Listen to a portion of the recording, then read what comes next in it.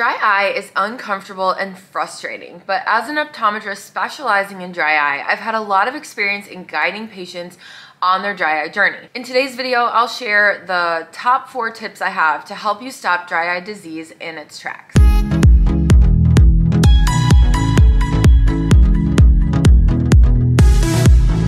Welcome back to Eye School with me, Dr. D, where I teach you about products and treatments related to dry eye syndrome and eye beauty so you can have healthy, beautiful, and comfortable eyes. Give a little love tap on that subscribe button down below to stay up to date with all the latest eye tips and tricks I have for you. And before we get started, I want to thank Eye Love for sponsoring today's video. They made it possible. But the content is still all mine and loaded with tons of dry eye tips for you. So here are 4 tips to help stop dry eyes. Number 1, we want to get into good at-home habits with good quality products. I strongly prefer artificial tears that are preservative-free over those containing harsh preservatives like BAK or benzalkonium chloride. I would also recommend looking for hyaluronic acid as an ingredient in your artificial tear. My favorites are Optace and Oasis tears. Make sure to avoid redness reducing drops that will cause rebound redness like Visine, and use Lumify, but do so sparingly. Also in the at-home category is just making sure to do all the steps and do so consistently. So we want to heat, cleanse, and hydrate. Consider adding other steps like a hypochlorous acid spray or a nighttime ointment if you need it.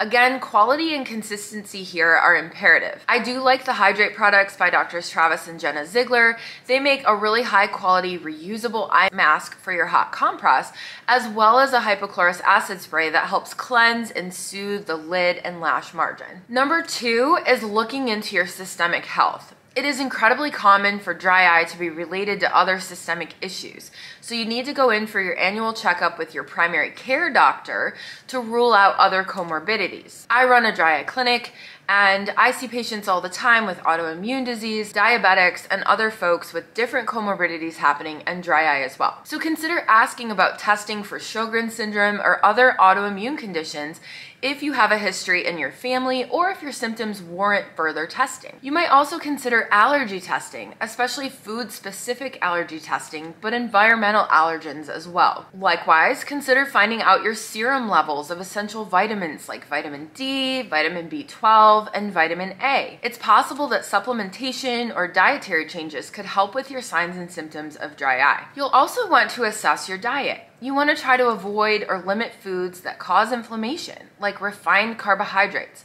white bread and pastries, French fries and other fried foods, soda and other sugar-sweetened beverages, red meats, processed meats, and finally margarine, shortening, and lard. Instead, you want to go for things in your diet like tomatoes, olive oil, green leafy vegetables, spinach, kale, and collard greens.